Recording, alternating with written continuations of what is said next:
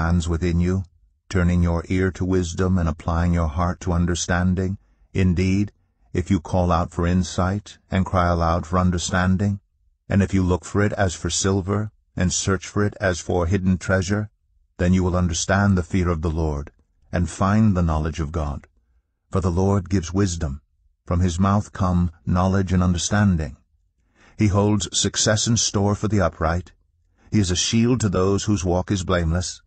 For he guards the course of the just and protects the way of his faithful ones. Then you will understand what is right and just and fair, every good path. For wisdom will enter your heart, and knowledge will be pleasant to your soul. Discretion will protect you, and understanding will guard you. Wisdom will save you from the ways of wicked men, from men whose words are perverse, who have left the straight paths to walk in dark ways, who delight in doing wrong and rejoice in the perverseness of evil, whose paths are crooked and who are devious in their ways.